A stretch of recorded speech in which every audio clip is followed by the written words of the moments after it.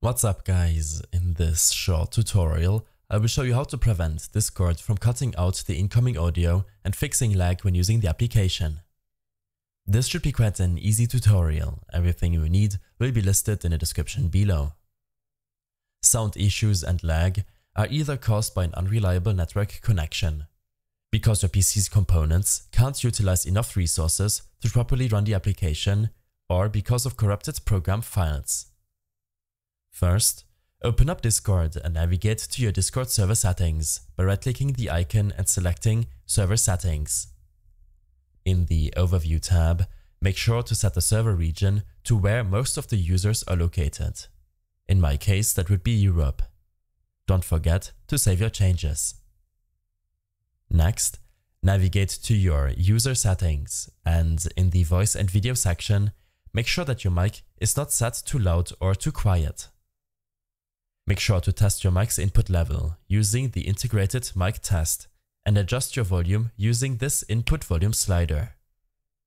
In addition, I suggest minimizing your application in your system tray while using resource-intensive applications to prevent Discord from lagging out. Next, make sure that the Discord services are all operational. This page will also be linked in the description of this video, where you can inspect the current and past server uptime for the Discord API and other services. In case the servers in your area seem unaffected, then the issue might be related to your own network connection, to software running on your system, or to the Discord files. You should also test your own network connection. I prefer to use speedtest.net. Make sure that you have a stable up and download speed, and that your ping is not exceeding 100 milliseconds. In case it's higher than 100 milliseconds, then you will have to make a few changes to your network connection. Use an Ethernet cable if you can. Restart your router or modem if you haven't done this in a while, and reduce the amount of devices connected to the same network. You can then close this window and open up your task manager by right-clicking your taskbar and selecting it. Here, navigate to your resource monitor as you can see in the video. In the Network tab, open up the processes with network activity, and after a few seconds, you will see every process using your network connection. This might be your browser running in the background, Steam, or a download bottlenecking your connection. I suggest you to only enter processes which you know won't break your operating system. Next, open up your command prompt by searching for cmd and hitting enter. Use the command ping google.com. This command will check your latency and packet loss to Google servers.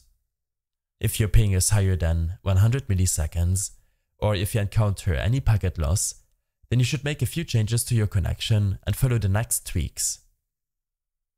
Use the command ipconfig/flusdns. This will flush and reset the content of your DNS resolver cache. Using this command will in any case improve your latency issues. When this is done, we will change your DNS server address in case the audio issues are still caused by your network connection. Use the shortcut Windows key and R, and in this dialog box, enter Control and hit enter. This will open up your control center.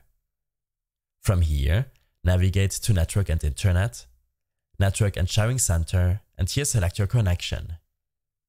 This will open up this window containing some general information about your connection. Navigate to Properties, and lastly, double-click the Internet Protocol version 4. Select to use the following DNS server addresses option, and as your preferred DNS server, use 8888, and as your alternate DNS server, use 8844. Lastly, in case you still get audio problems with Discord, then you most likely have software running on your system which is hindering you from properly using the application. To fix this, I suggest ending processes from running in your task manager of recently installed programs which can change your files or use up your available resources, such as OBS, Shadowplay, CCleaner, or Adobe applications to troubleshoot which program is causing the issue. For more information, make sure to check out the guide linked in the description below. I hope this helped you out. Leave a comment if you have any questions and see you in the next one.